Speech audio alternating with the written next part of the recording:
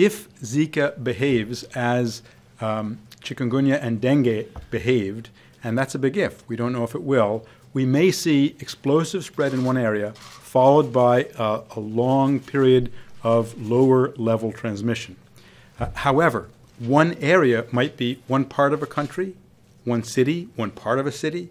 So it's very difficult to predict what the pattern will be. With microcephaly, the challenge is a little bit different because it is unprecedented.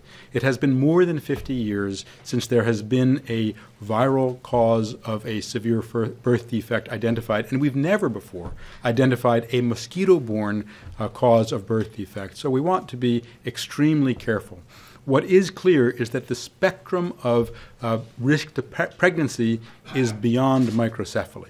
The spectrum includes apparently miscarriage and other adverse outcomes. It appears to be present in all trimesters of pregnancy, although we would anticipate that it would peak at the end of the first or in the first or early second trimester.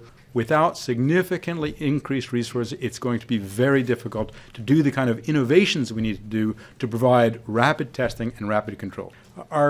The front line of the battle against Zika in the U.S. is Puerto Rico. And we are very concerned that Puerto Rico could have hundreds of thousands of Zika infections and potentially thousands of pregnant women infected with Zika.